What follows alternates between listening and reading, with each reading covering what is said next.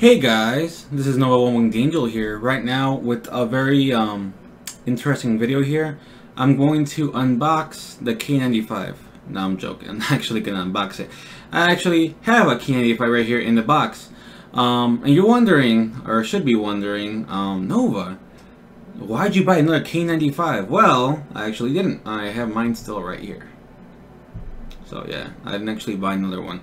But I'm actually RMAing this keyboard. Let me show you why. If we turn on the LEDs, that's the brightest setting. You see this letter right here? Yeah, the LED is not working. And this letter right here, the LED is not working. And I think this Windows key is supposed to be lit up right here, and it's not. It looks lit up, but it's not as bright as the other ones. But it's not lit up at all. It's probably just a camera. And maybe there's other ones that I'm just not like seeing or something, but I'm sure there's more. But I'm actually not going to do an unboxing because I already did one. If you guys want to see that unboxing, I'll leave a link in the description. Let me go ahead and put this back. There we go. And I'm not doing an unboxing. What I'm doing is talking about the Corsair K95 and pretty much my review about it, or in regards to it.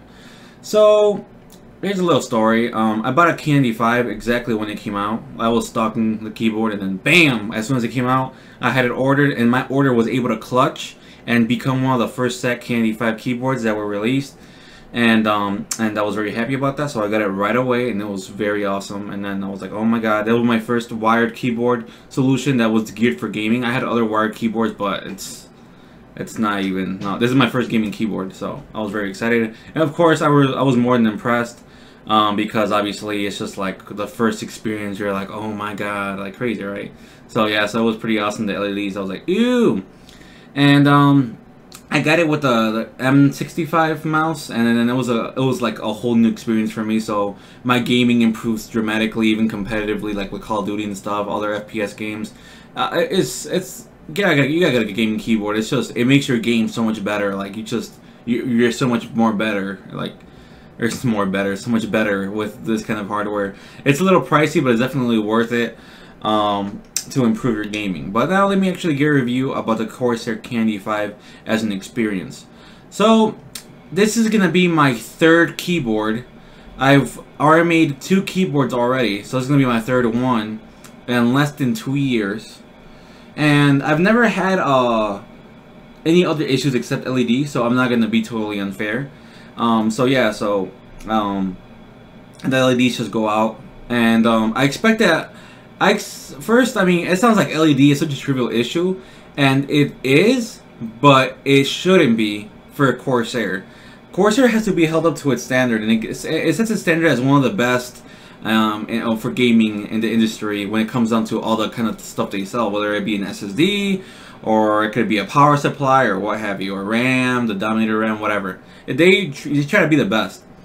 So, for LEDs to fail that frequently, it's like, it's not good. It's maybe once I just so happen to get a bad one, but twice it's a little iffy. And then I'm pretty much almost certain, like I'm pretty much almost like for sure sure that this is gonna happen again with this keyboard within less than a year. But whatever. I mean, LEDs are not a big deal to me because I don't really use them. But when I realize that one's dead, it pisses me off. It like irks me, so I have to RMA it. So I've went through. This is my third keyboard. It's in the box. I'm not gonna open it right now. I'm not gonna open it at all actually because I already did an unboxing, like I said earlier. So check that out in the description below. But yes, my experience with Corsair keyboards have been not as great as I would hope it would be. By that I mean pretty much the RMA. That's my only down. But I'll tell you guys. I'll fix that for you guys in the bit. I'll tell you exactly how that's alleviated. So the RMAing thing. The first time I RMA'd, I didn't know there was an express option. And an express pretty much means they'll charge your credit card like you bought another keyboard, but they'll send you it and then they'll take off the charge as soon as you send them back their keyboard. So that's awesome. But I know they had that, so I actually paid for the packaging and all that, and blah blah, and then I sent it to them, and then they sent me one back, which was cool. But it took a while, and then you don't have a keyboard, or I did it because I had like a wireless keyboard I could just plug and play. But typically for people that don't have extras, it would be a great hassle. So the express feature was pretty cool, but I found that out later. So then, blah. My first time I didn't express, So it was pretty tedious, and it was lame getting back into wireless solutions because it just was not as responsive, plain and simple. Now I got the express feature, so they sent me this one ahead of time, so I'm gonna send back mine, and they're gonna remove the charge. That's amazing because I have no downtime and I get a brand new keyboard, and yeah, it's just a quick exchange.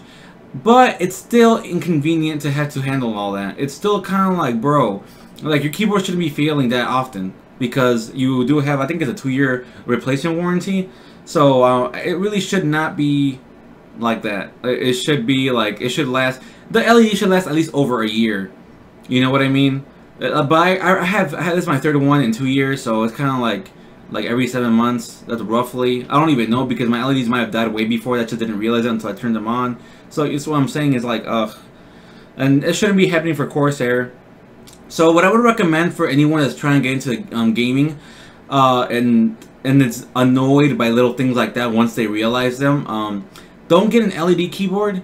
LEDs just for flash doesn't really help out your gaming much. At least it hasn't helped me.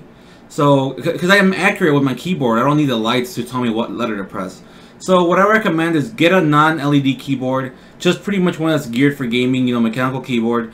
But don't get LEDs because LEDs are a major point of failure. So don't get LEDs because it's really annoying having to replace your keyboard.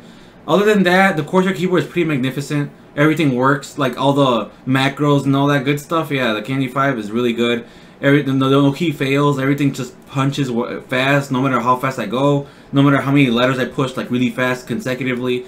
It does it all. It's a really great keyboard. But my experience with the RMA, I just didn't expect it to fail like that. I don't normally get parts that fail that often.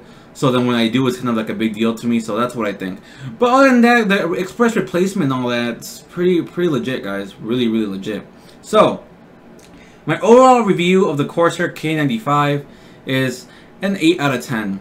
And yeah, so an 8 out of 10 non-fanboy, but a 9 out of 10 fanboy. So what I mean by that is that I'm a big fan of Corsair, but I'm trying to be unbiased, so I will judge it harsher because I know I'm inclined not to. So my realistic score after I get rid of some of the bias is gonna be an 8. But if I actually keep in mind all the good Corsair does and how reliable their parts are overall, then I'm gonna give it a 9 as a, yeah. But that's more of a company thing, not really the exact product thing. But exact product would be 8, and yeah, it's pretty good. Would I buy it again?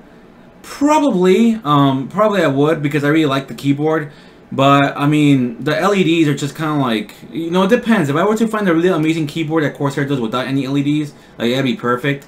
But the LEDs are kind of what makes the keyboard, like the gaming keyboard, look awesome, you know. So it's just kind of like you just cannot be without LEDs. But I mean, that's just my opinion. If someone out there is cool without LEDs, like some people don't care about aesthetics, hey, you know, whatever.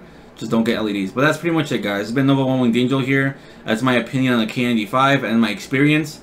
If you guys have different experiences, you got your keyboard literally LEDs all perfect, just let me know in the comment section below because it hasn't happened for me and it upsets me. But yeah, we can talk about it, talk about what we like, blah. Just, you know, let me know in the comments.